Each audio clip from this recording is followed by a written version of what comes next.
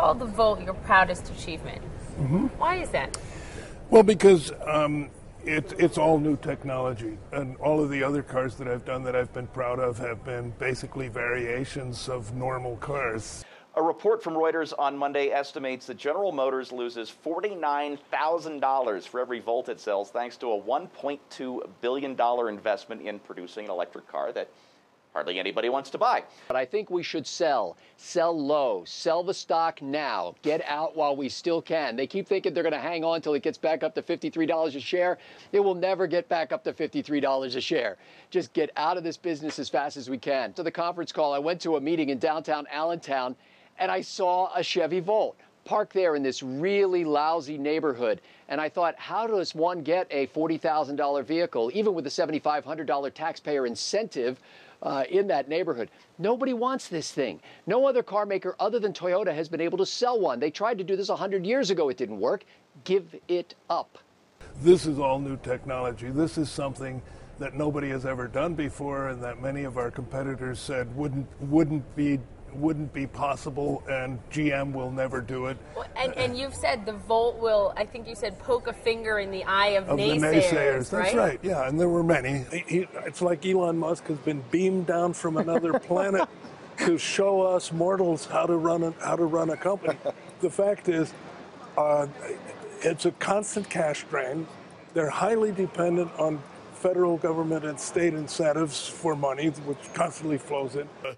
But, you know, someday gravity is going to take over. Fundamentals are going to dictate what happens to Tesla. You have to have more money coming in than going out. I think they're doomed. If you have a situation where the cost of producing a car, labor and materials, is higher than your sell price, your business model is flawed. And it's doomed, and it's going to fail. General Motors loses $49,000 for every Volt it sells, thanks to a $1.2 billion investment in producing an electric car that hardly anybody wants to buy. How in the world is he going to make money on a $35,000 small car? Tonight, the unveiling of a new electric car that had lines wrapped around Tesla leadership's dealerships in San Diego and across the globe. Our 40-mile range is pretty sure. Now, on a very cold day with the heater on, it might go down to 32 miles. But it doesn't matter because you've always got that backup gasoline generator. Now you've taken the Volt, and you've got an electric car, and then you've also got an engine. You also got the transmission. And as we say, the reliability of the Volt is not good because the engine has problems. Mm-hmm. Well, guess what? If you're making an electric car, don't put an engine in, and you won't have problems with it. Yeah, and I think the latest reliability data kind of proves my point, that the beauty of an electric car is its simplicity, okay?